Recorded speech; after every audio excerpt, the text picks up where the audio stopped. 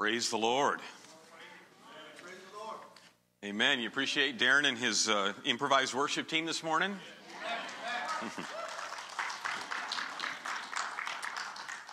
Hallelujah. It's tough when everybody goes away the same weekend, isn't it?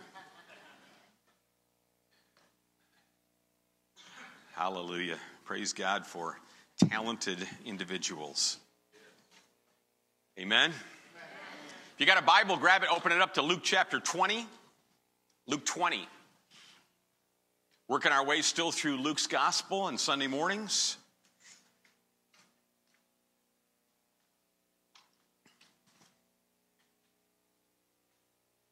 Praise the Lord. Luke chapter 20. If you don't have a Bible, grab the bulletin. It's got it in there as well. Beginning at verse 41 this morning, we're going to jump right into it.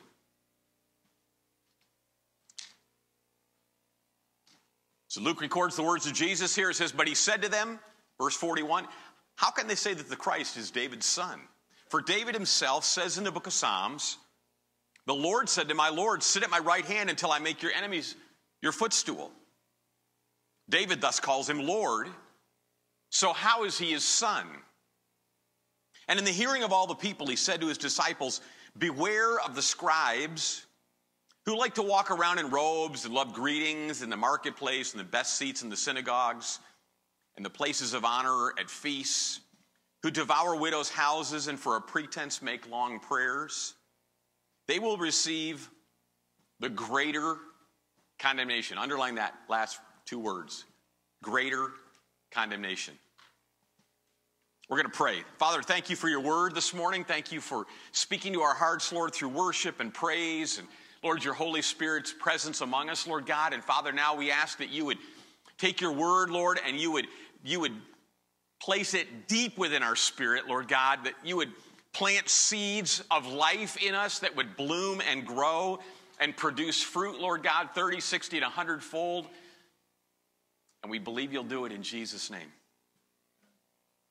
Amen. So here's my statement that I want you to get, all right? Because this is going to go cross-grain against a lot of things that you've heard, maybe. You ready? Yes, Pastor? Yes. All right. Come on, I'm going to keep you awake. Some sins are greater than others, and some sinners are greater than others. Now, we got a culture, a Christian culture, kind of what I call pop culture, popular Christianity, just says, well, all sin's the same in the sight of God and all those things. And that's just not true biblically. It's not true. So I want to dispel that this morning. You underlined a couple of words there, the last couple words. Greater condemnation. Greater. Say that word, greater. Greater. I titled this message, Greater Sins. So I want to spend a few minutes on this, and I want us to get this, because honestly, to tell you the truth, this is an incredibly important message. This could be a life changer, a game changer for you if you're here this morning and you're struggling with anything. I want you to just hang on. It's not going to be one of those, oh yeah, amen, oh preach it, brother, messages. It's not going to be, you're not going to be happy with me for the first 30 minutes of this sermon. You'll like the ending, I hope.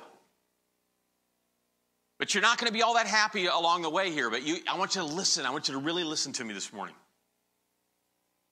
So the Westminster Larger Catechism, which is a teaching tool, a document that was written way back in the 1600s. In the 1600s, it was a document written to teach Christians about Christianity.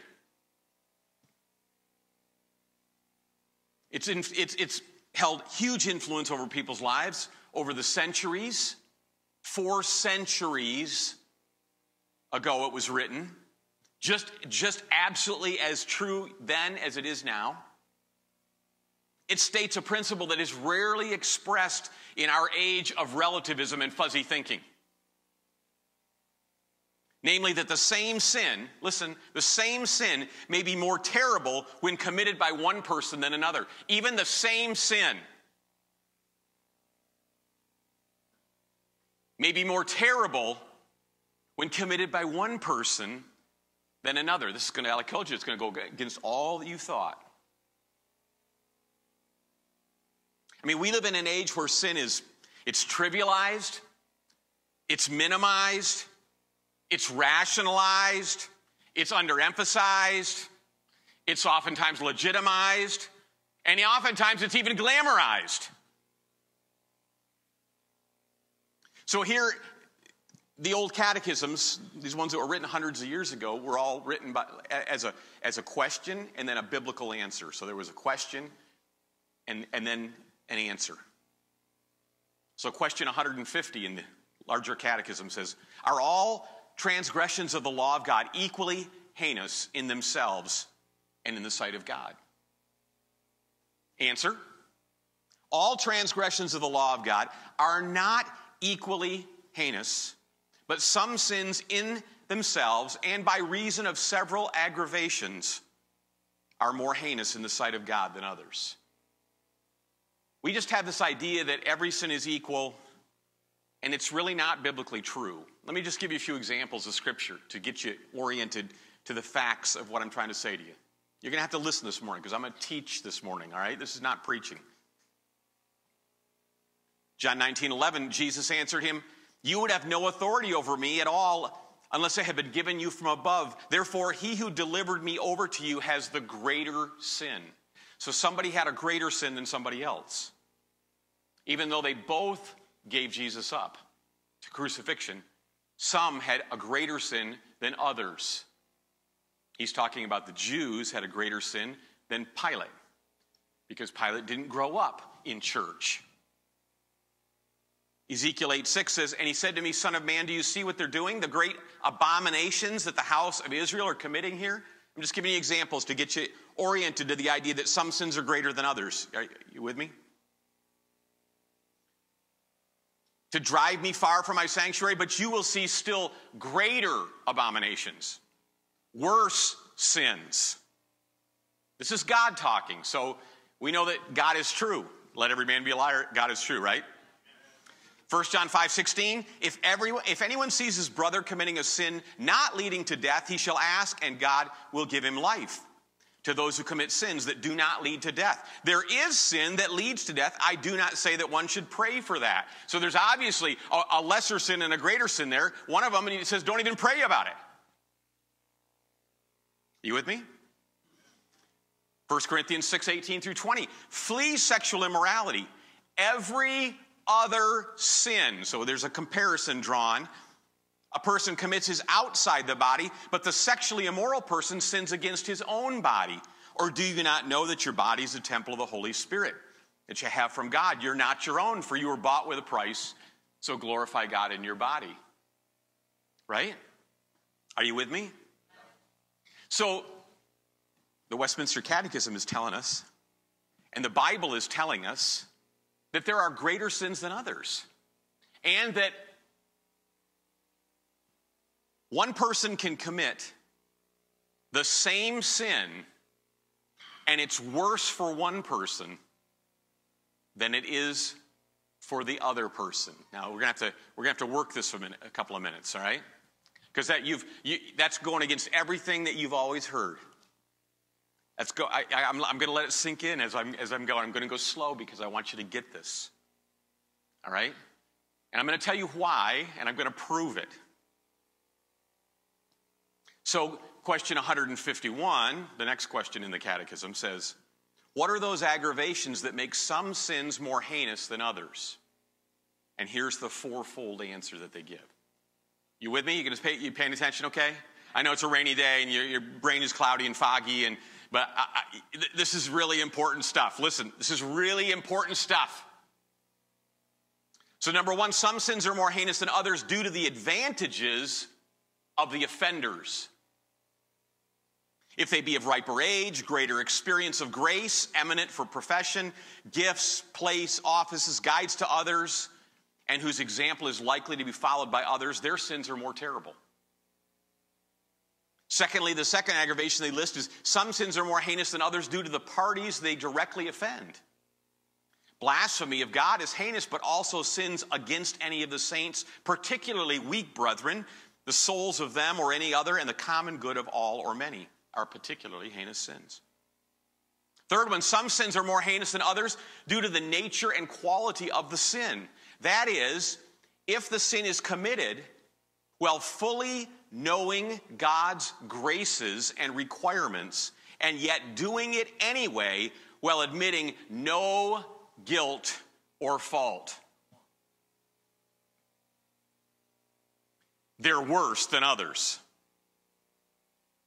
Number 4, some sins are more heinous than others due to the circumstances of time and place, if in public or in the presence of others who are thereby likely to be provoked or defiled. So basically, to summarize that answer and that idea that we're talking about, these 4 things. Number 1, the longer and therefore greater experiences of grace make something greater. In other words, if you grow up in church and you hear the Bible all your life, you go to Sunday school, you have all those advantages, you have all that light, you have all that truth poured into you, you have good parents, and then you go out and commit sin, whether it's moral sin, whether it's get involved in drugs or alcohol or sexual immorality, or those sins are far more heinous than a kid who grew up on the streets of Chicago, never heard the word of God. Not that it wouldn't be sin for him too, but it's not as great a sin.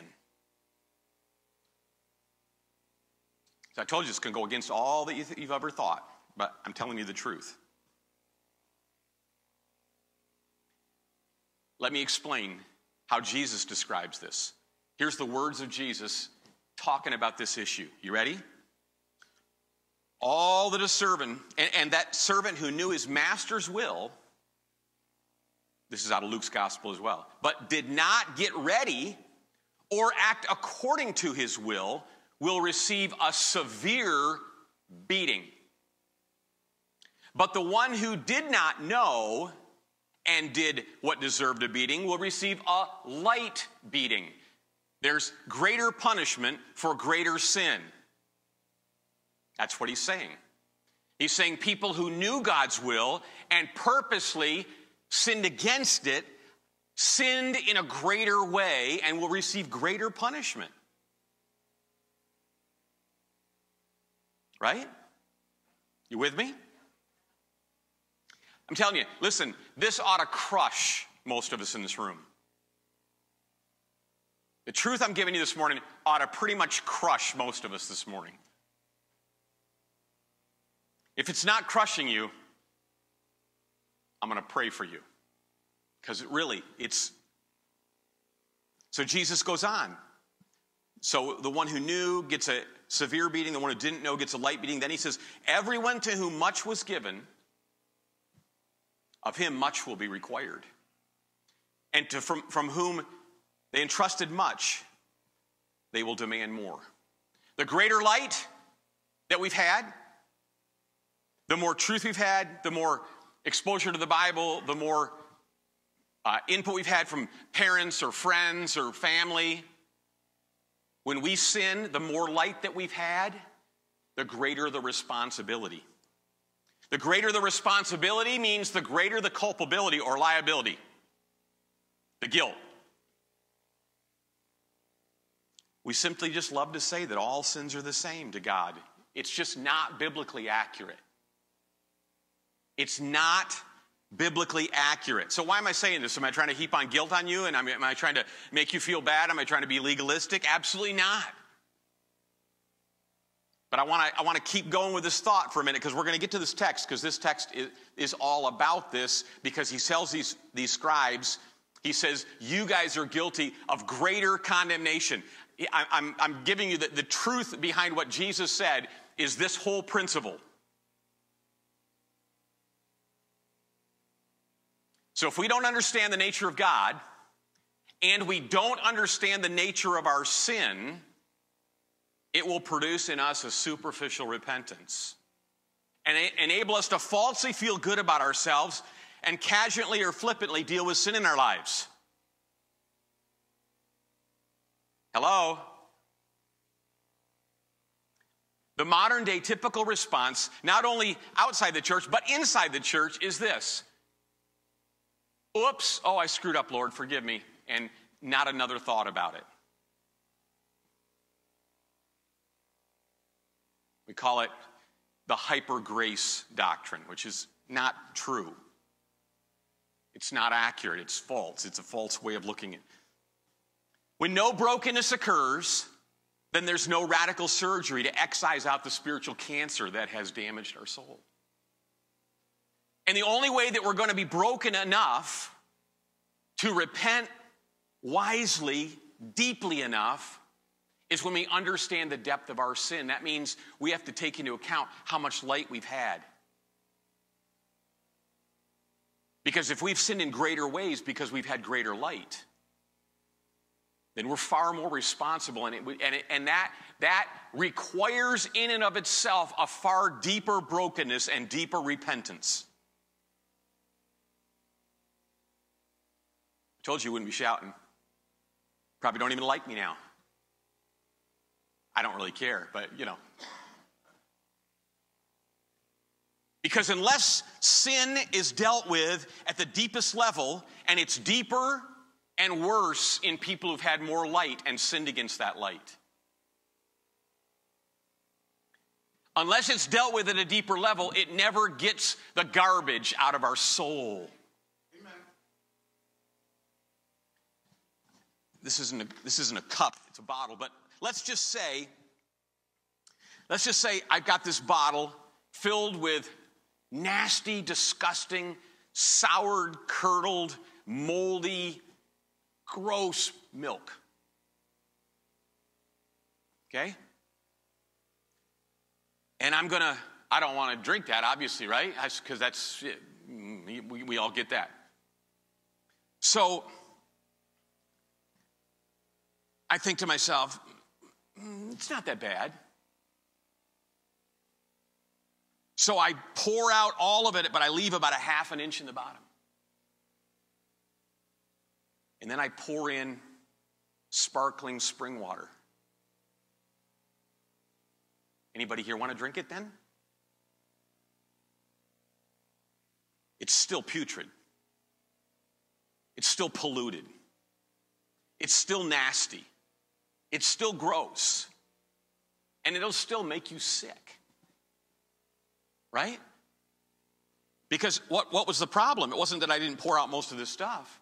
The problem was I didn't pour out all of this stuff. And I didn't get a cleansing inside the even if I poured it all out, there would still be a film in there. And if I didn't wash it thoroughly, right, and cleanse it, I'd still have all the same germs and they'd breed right in that water and it would just be the same thing all over again. Are you with me? This is one of the most critical issues for believers, because believers are oftentimes deluding themselves into thinking that, I blew it, I made a mistake. And I go on. And there's no brokenness, and there's no depth of repentance, and there's no sorrow, and there's no dealing with the actual core of the sin. We've been talking a lot about this at Overcomers class. 20 guys going through that, hearing it, getting it. It's powerful. I need to get all of that out. The only way I'm going to get it out is if I actually recognize and I allow the convicting work. There's no shortcuts to forgiveness. Are you with me? There's no fast track to getting through sin. There's only God's way, and that's it. He's the only one who can forgive sin. He's the only one who can deal with sin. He's the only one who can take away sin. He's the only one who can get to the very depth of our soul, but only if we let him. It kind of breaks my heart nowadays because it's hard to see people really broken over their sin. It just isn't happening like it should be in people's lives. They're just in a hurry to move on, get past it, get to the good things. And I got to tell you, without this, there will never be a getting to the good things. That's why I told you at the end you'll like it, because the fact of the matter is the only way I'm going to really enjoy a good bottle of water is if I get that thing cleaned out. In fact, they just got done doing a study on water bottles. I don't know if you ever saw it, but they did a study on water bottles, and it was disgusting. Just reusable water bottles, and the germs, just the germs from just using the bottle and not scrubbing it. It was gross. And we got our lives, and we keep walking along, and we keep hoping that things will get better, but oftentimes we just have not dealt with sin in our life. And we haven't brought it to the Lord. We haven't allowed him to cleanse us. We haven't allowed ourselves to be broken. And this goes for any kind of sin, whether it's an action or an attitude or whatever. Listen to how the Bible describes people that are going through the process of what I'm describing to you. This realizing their sin and feeling the weight of it and dealing with it in their internal life, in their soul. Listen. This is Bible. You ready? O Lord, rebuke me not in your anger, nor discipline me in your wrath, for arrows have sunk into me, and your hand has come down on me. There's no soundness in my flesh because of your indignation. There's no health in my bones because of my sin. This is out of the heart of a man after God's own heart. For my iniquities have gone over my head. What he means, I'm drowning in sin, Lord. Like a heavy burden, they're too heavy for me. My wounds stink and fester because of my foolishness. I'm utterly bowed down and prostrate. All the day I go about mourning, for my sides are filled with burning, and there's no soundness in my flesh. I'm feeble and crushed. I groan because of the tumult of my heart. O Lord, all my longing is before you. My sighing is not hidden from you. My heart throbs, my strength fails me, and the light of my eyes, it's gone. That's one of a bunch of different recordings of the struggles in the soul. But that's what God is looking for. He wants us to wrestle with our sin, with him. He wants us to feel the weight of it so that we come to him in brokenness, so that he can empty us out completely, and we understand how much we need to be empty, how badly we need to get everything out. Have mercy on me, O God, according to your steadfast love. We love this passage, but it's pretty brutal if you read it. According to your abundant mercy, blot out my transgressions. Wash me thoroughly from my iniquity and cleanse me from my sin. For I know my transgressions, and my sin is ever before me. I can't get it out of my mind. I can't get past it. God, it's killing me. Against you, and you only have I sinned and done what's evil in your sight, so that you may be justified in your words and blameless in your judgment. This is David, after his sin with Bathsheba, committing adultery and then murder to cover it up.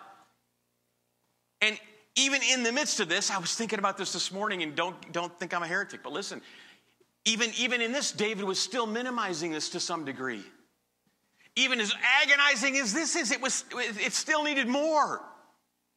Look what he said. Against you and you only have I sinned. He committed adultery with a woman. He killed a man. He didn't sin just against God. Yes, first and foremost, he sinned against God. He sinned against her. He sinned against him. He sinned against that baby. He sinned against the nation that he was leading in God's name. He sinned all the way around. The sin was a huge circle. He brought a blot on God's name in Israel. I mean, the scope of sin needs to be fully accounted for so that there's a corresponding brokenness and a corresponding repentance and sorrow for that sin so that God can truly do a vast scope of cleansing, healing, and restoring.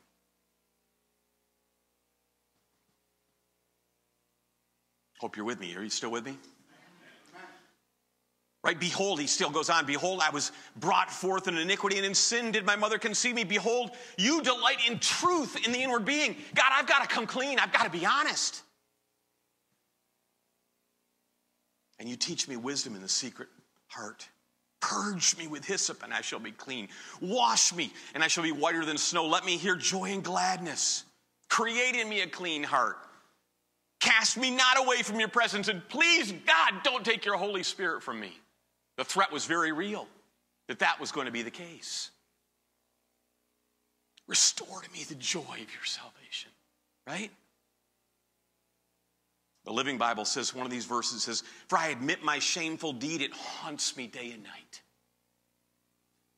God, I recognize what's going on. You can say, well, that's Old Testament. Let's go to the New Testament.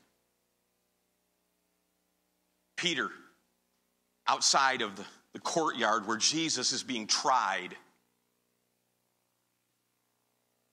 and he's being accused of knowing Jesus, and he's saying, no, I didn't know Jesus. I don't know who he is. He's denying Christ. Here's a man who had light. He'd walked with Jesus for 3 years. He not only had light, he touched the light. He walked with the light. He handled the light. Jesus had been with him for 3 years. They'd been walking together. In fact, the night before, Peter had said, I'll never deny you. And then there he is the next day denying him. Against all the light he had.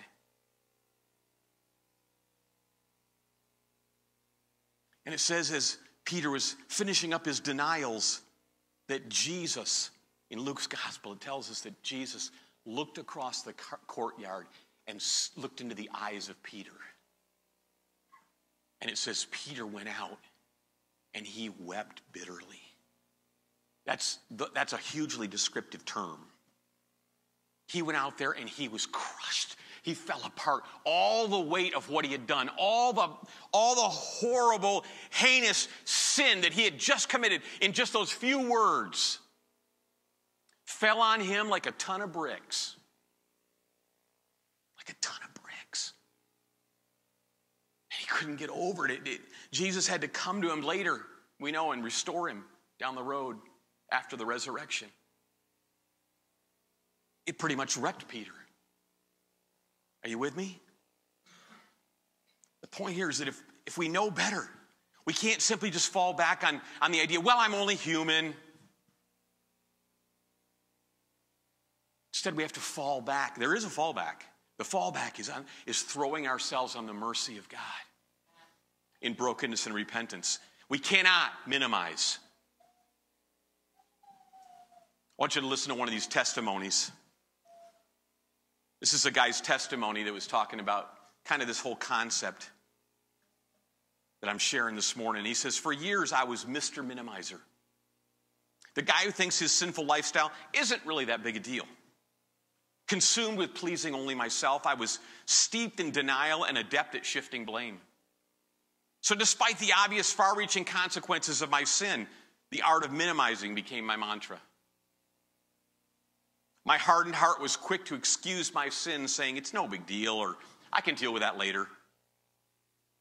When relatives or others confronted me about how selfish I was being, it was not unusual for me to lash out in anger or shut down in stubborn silence, preferring instead to shine a spotlight on areas where I thought I was doing well. Let's divert things. But he says, but as the scripture plainly teaches, if we say that we have no sin, we deceive ourselves. And the truth is not in us. If we confess our sins, he's faithful and just and will forgive us our sins and purify us from all unrighteousness. If we say that we've not sinned, we make him a liar, and his word is not in us. He goes on to say, here in this passage from God's word was the path to true freedom over my life-dominating sinful habits. But as long as I steadfastly resisted this path, nothing could happen for me.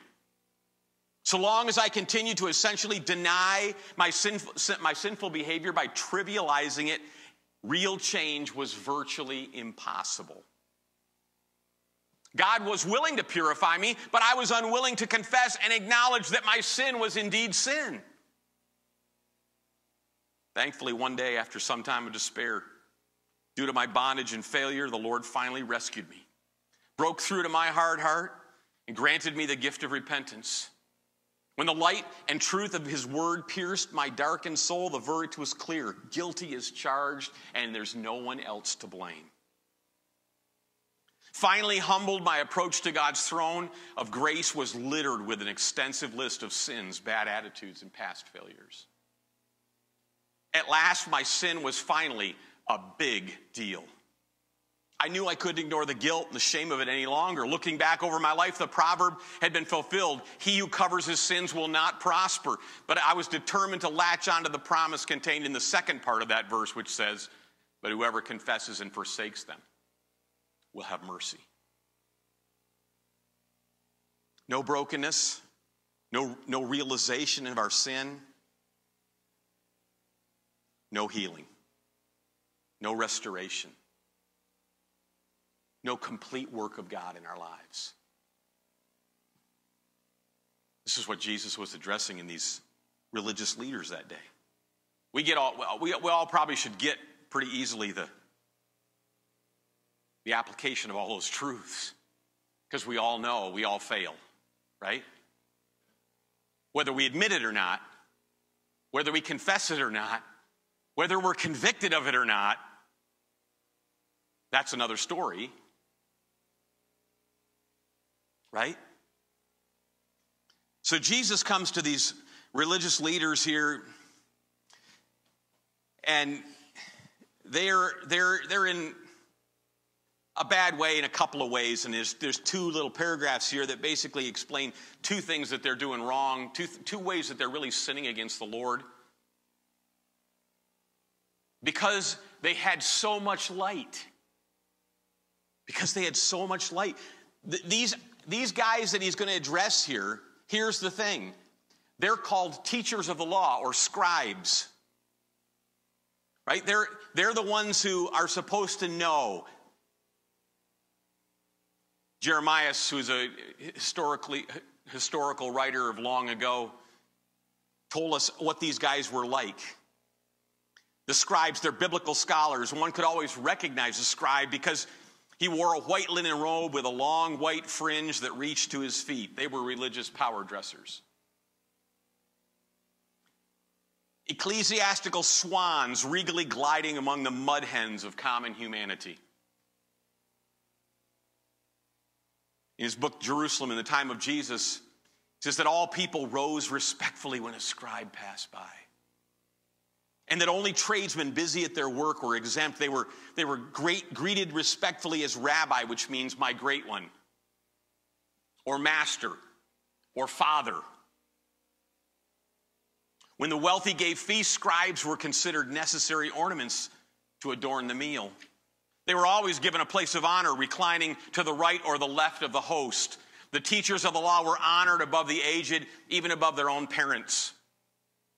When they came to the synagogue, they sat in the place of ultimate honor, facing the congregation with their backs against the chest that held God's law, the Torah, so all could see how really pious they were. How really pious they were. And so he addresses them in verse 41, but he said to them, how can they say that the Christ is David's son? For David himself says in the book of Psalms, the Lord said to my Lord, sit at my right hand until I make your enemies your footstool. David thus calls him Lord, so how is he his son? I'm not going to spend all day telling you why these scribes should absolutely have known what that text meant. But they absolutely should have known what that text meant.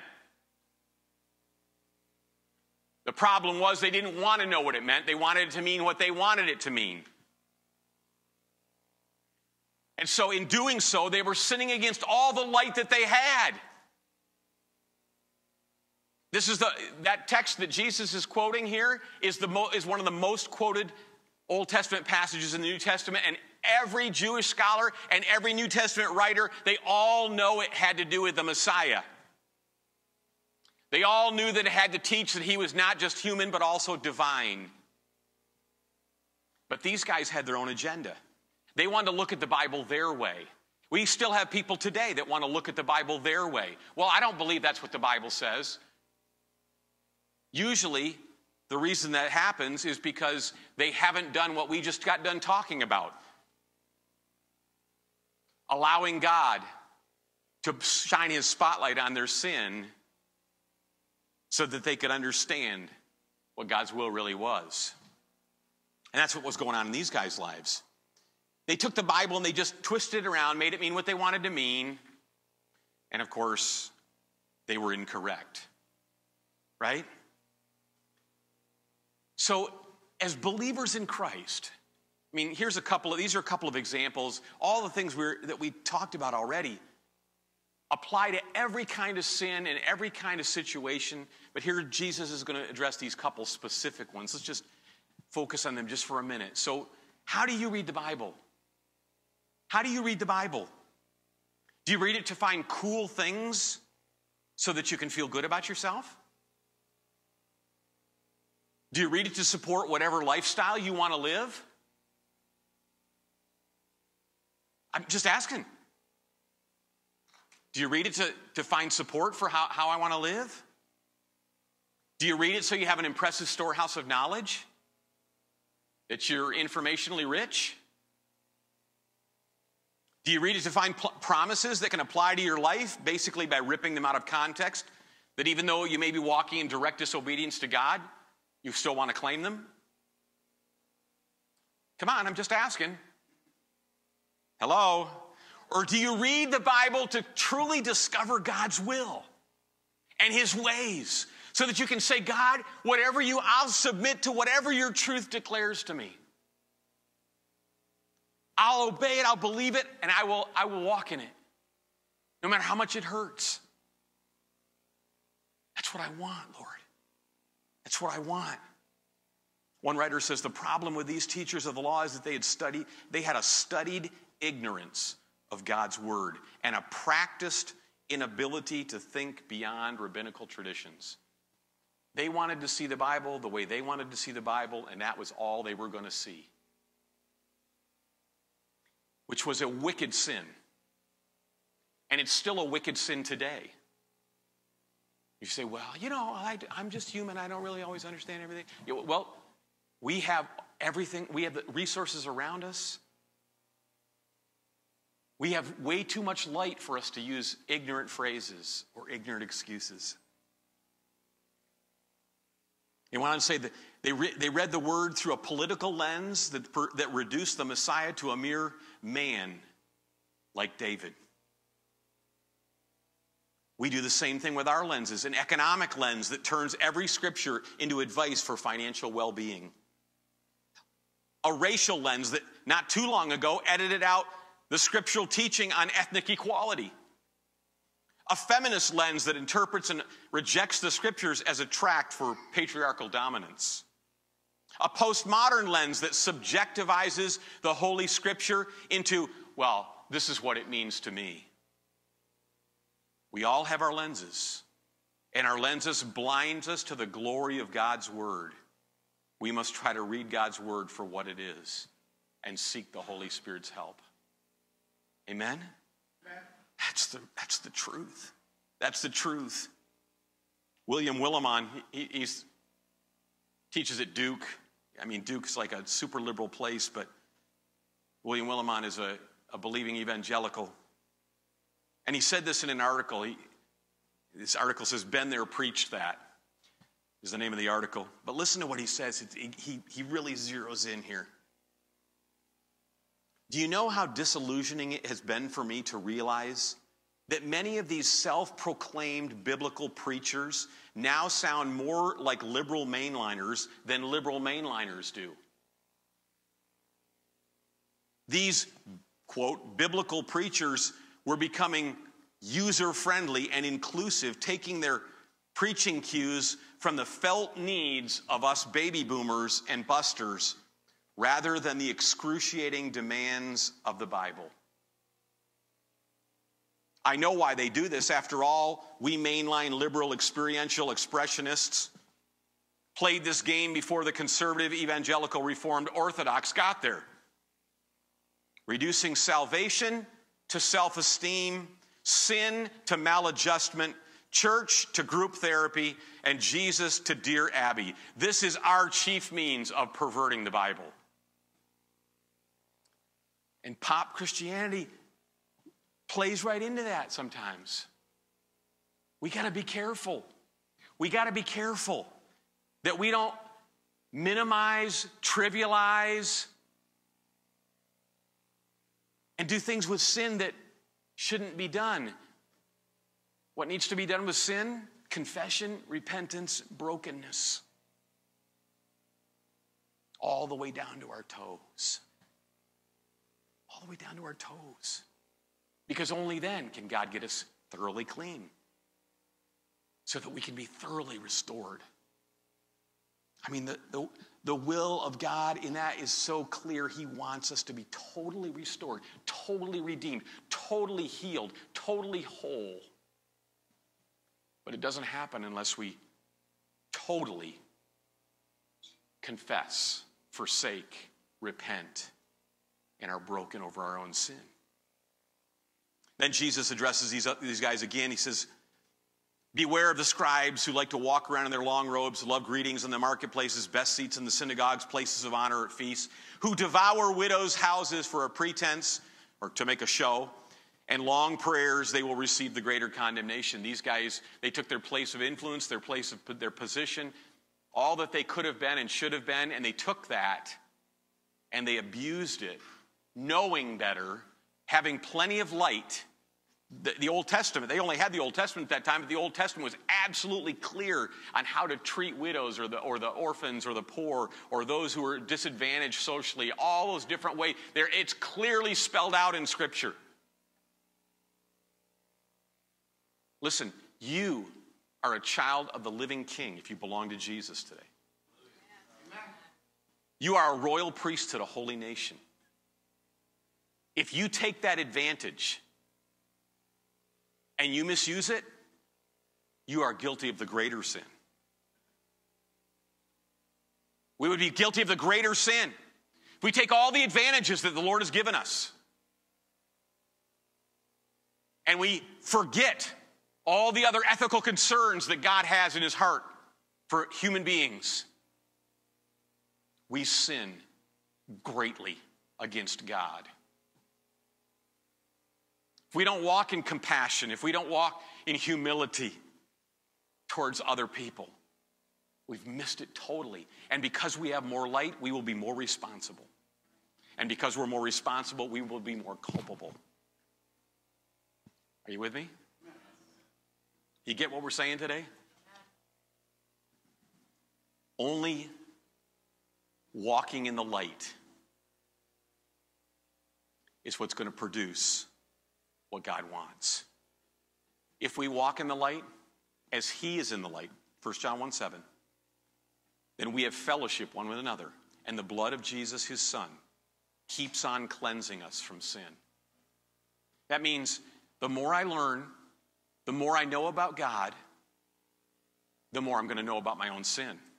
The more I know about my own sin, the more broken and repentant I need to become, so that I can walk in the light and I can receive the cleansing by the power of the blood of Jesus, so that Jesus can continue to wash me and purge me and make me whole and restore me and fix the things that are broken in my life because of sin. Amen? Let's bow our heads.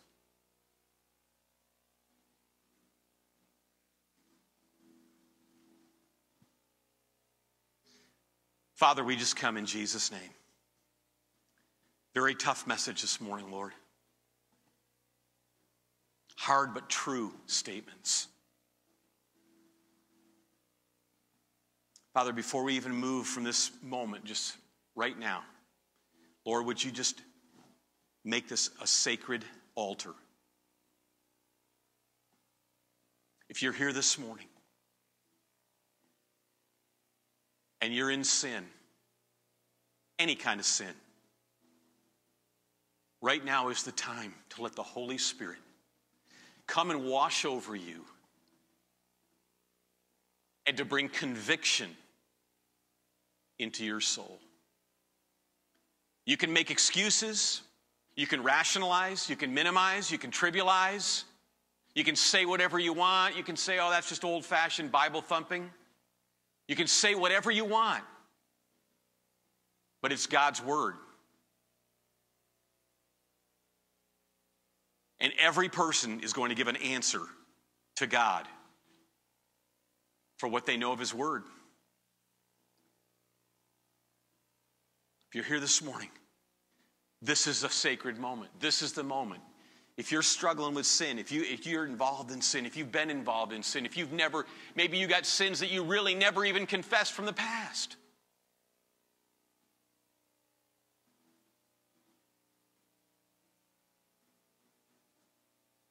I know nobody wants to be embarrassed. Nobody wants to, listen, it's a lot more important that you have a clean soul and spend eternity in heaven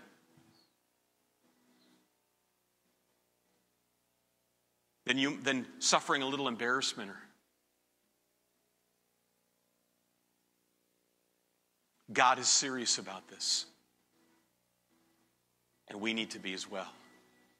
There's something in your life right now is the time to let it out. Call on God right now. I'm just going to give you a couple of moments right where you're at. I want you to just call. I want you to call on the Lord right now. Right where you're at. I want you to call on the Lord right now.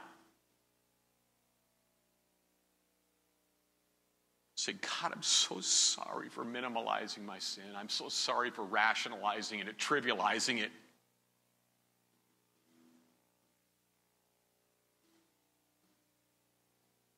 Legitimizing it.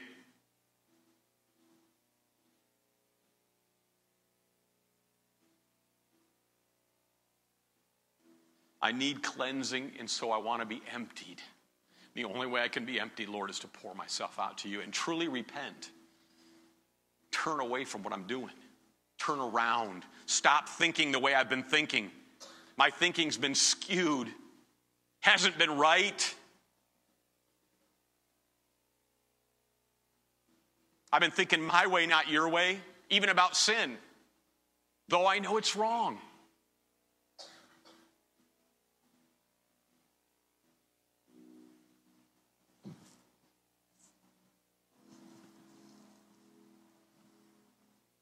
Jesus.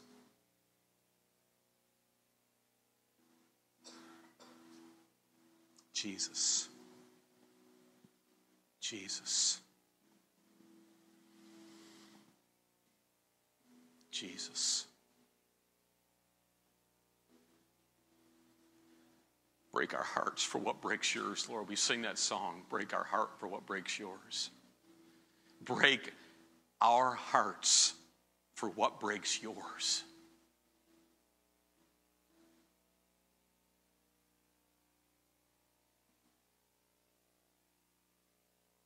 Because it's not about just thinking about this or that or rules or regulations.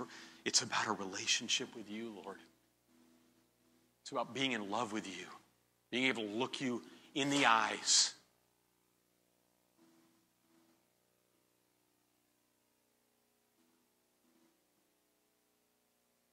Without guilt or fear or condemnation. Because we've truly let you deal with our sins.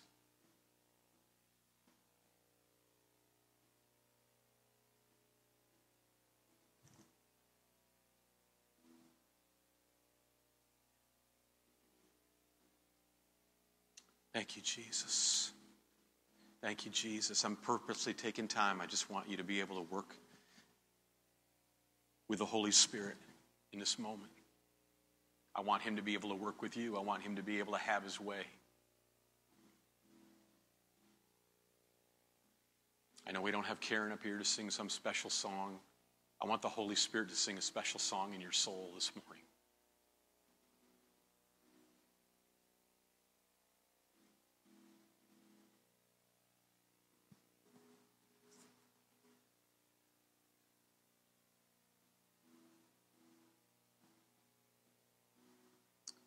I'm going to close in prayer. If you need to spend some time praying at this altar, it's open. If you're going to be noisy in fellowship, which is fine, that's great. We want to fellowship. Please take it out in the foyer. So if anybody wants to be here at the altar, they can be. I just believe the Lord wants to do some dealing with hearts this morning.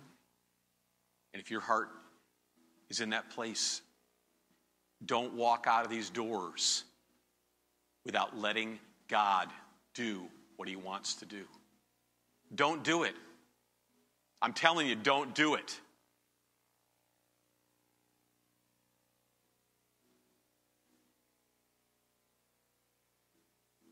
Come and spend it however long you need to spend just working through whatever's in your heart with the Lord. Father, in the name of Jesus, thank you that you love us enough to tell us the truth. Lord, you love us enough, Lord, to not let us just go on kidding ourselves, deceiving ourselves, hoping that something good's going to happen when there's still stuff bad happening inside of our hearts, Lord, or our lives. Touch every heart in this place, Lord, and do a work as deep as is necessary in every soul. We yield ourselves to you. Bless your people throughout this week, Lord God. Maybe this will all catch up with somebody on Tuesday or Wednesday or Thursday, and they're going to need to get down beside their bed, Father, and just cry out to you. Lord, may it be so. May it be so. Father, like I prayed at the beginning of the message, Lord, that this seed would be planted in us and bring forth 30, 60, and 100-fold.